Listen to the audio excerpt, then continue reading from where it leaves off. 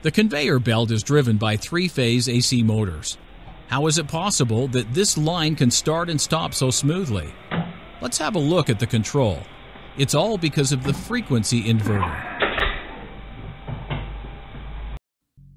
Other common terms for this electronic device used in drive technology are VFD, known as Variable Frequency Drive, Adjustable Frequency Drive, or AC Drive Converter. With this device, you can control speed, torque, and direction of an AC motor at the same time. So let's know this device better. This block diagram illustrates a typical three-phase AC variable speed drive system with its main components. First, the incoming AC voltage enters a bridge rectifier, which consists here of 6 diodes. In this stage, the DC voltage has ripples. Therefore, a capacitor and a filter helps to smooth out the ripples.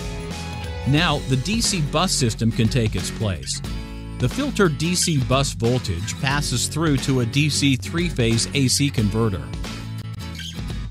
The DC-AC converter consists of an array of fast-acting switches which convert the DC voltage into voltage pulses of square shape, constant magnitude with varying width. The inverter output is not a truth sine wave, but an approximation based on PWM or pulse width modulation. This pulse width modulation scheme works because the motor coils are large inductors, which does not allow current to pulse like the voltage. To ensure the efficient operation of the motor, the sine waves produced by each pair of inverted switches are 120 degrees out of phase. The longer the switches are on, the higher the output voltage.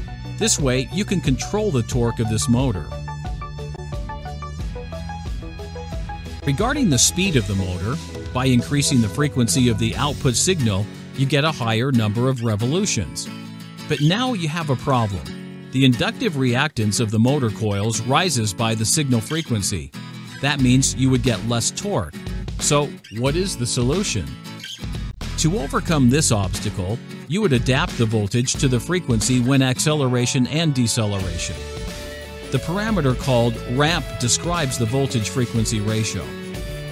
The other parameter, boost, also known as the torque compensation, is to compensate the torque decrease in low speed because of the stator winding resistance of the electric motor and the starting torque caused by friction.